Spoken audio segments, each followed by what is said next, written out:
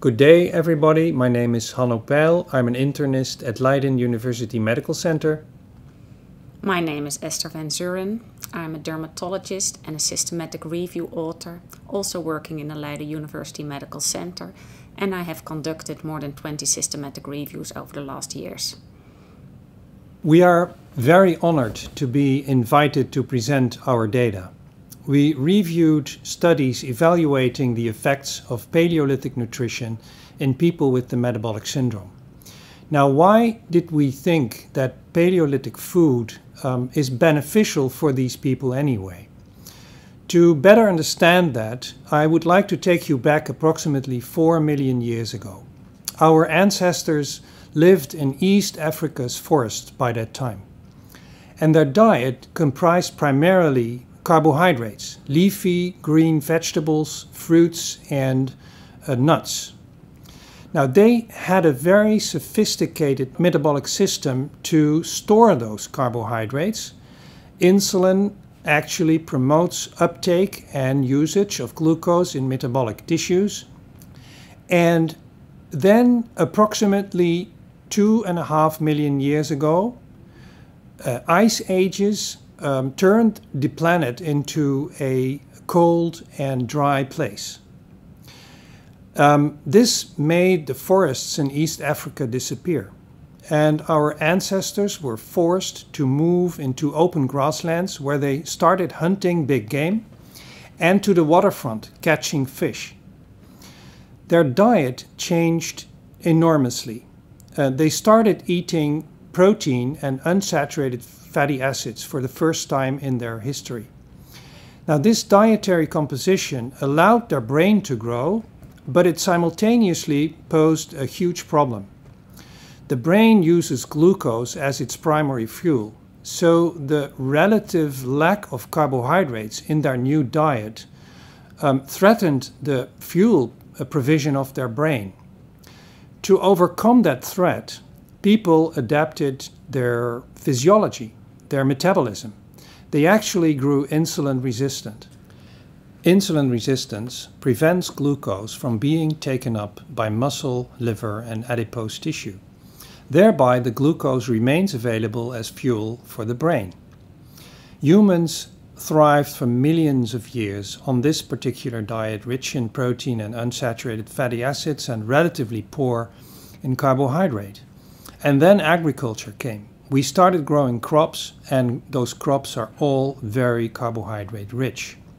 And now insulin resistance is a threat because those carbohydrates, those surplus of carbohydrates, is not taken up by muscle or liver or adipose tissue, but it remains in the circulation. So the overload of carbohydrates in the presence of insulin resistance is a threat to human health, in fact. And that's the reason why we thought that going back to Paleolithic nutritional patterns would benefit people who are insulin resistant. And people with the metabolic syndrome are insulin resistant. Now, Hanno has provided you with the background why we conducted this systematic review. I will lead you through the methods and the results. We only included randomized controlled trials. Why? Because we thought it would provide us with the highest quality of evidence. We compared paleo nutrition versus any other diet in patients with at least one of the 5 components of the metabolic syndrome. So what were our criteria for the paleo nutrition pattern? It should include vegetables, fruit, nuts, fish, meat and eggs. And we also included fruit oils like, for example, coconut oil, palm oil or olive oil. And what should explicitly be excluded is dairy, grain-based food, legumes, added sugar, nutritional products of industry, including refined fats and refined carbohydrates. We were mainly interested in short-term effects, so we extracted the data from the first outcome assessment time point from each trial. What were our primary outcomes? We looked for all outcomes to changes from baseline. The first outcomes were waist circumference, triglyceride, HDL cholesterol, which is the good cholesterol, blood pressure, and then both systolic and diastolic and fasting blood sugar. Those are the 5 components of the metabolic syndrome. Furthermore, we were interested to see if quality of life was affected by the diets. And the third primary outcome was, did the diets come with any adverse events? Our secondary outcomes, we looked again at changes from baseline, were body weight, fasting plasma insulin-like growth factor 1, uric acid, C-reactive protein, insulin, and total cholesterol. So when we started, we did an extensive and comprehensive search in 6 electronic databases and also 4 ongoing trial registries, and we contacted experts in the field, like for example Lauren Cordain. And like we used to do with systematic reviews, 2 authors independently checked all the references and looked which studies were eligible to include and met the inclusion criteria. Furthermore, we assessed the risk of bias, so we looked at study design, how well the studies were conducted, and how well the study was reported. We did the data extraction, and then of course we analyzed the data, and then we rated the quality of the evidence for each separate outcome with grade. And for those of you who are not familiar with grade, it is an acronym for grading of recommendation, assessment, development, and evaluation. It is a systematic and explicit and also transparent approach of making judgment about the quality of the evidence and the strength of recommendations. Assessment of quality of evidence includes looking at methodological flaws of the individual trials. We also looked at consistency of results across the trials and about the effectiveness of the diets. GRADE is used by the WHO, by Cochrane, NICE and 70 other organizations for guideline making, including the CBO in the Netherlands. I would like to continue now with the results.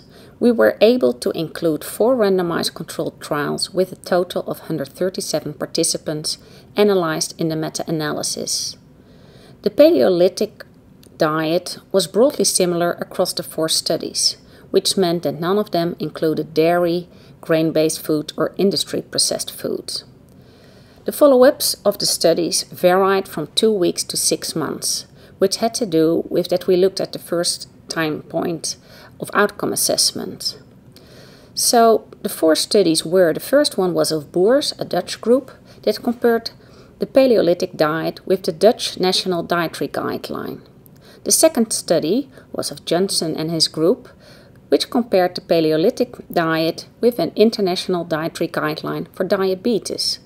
The third study of Lindeberg compared Paleolithic nutrition with the Mediterranean-like consensus diet, and the last study was from Melberg, who compared Paleolithic nutrition with a Scandinavian dietary guideline.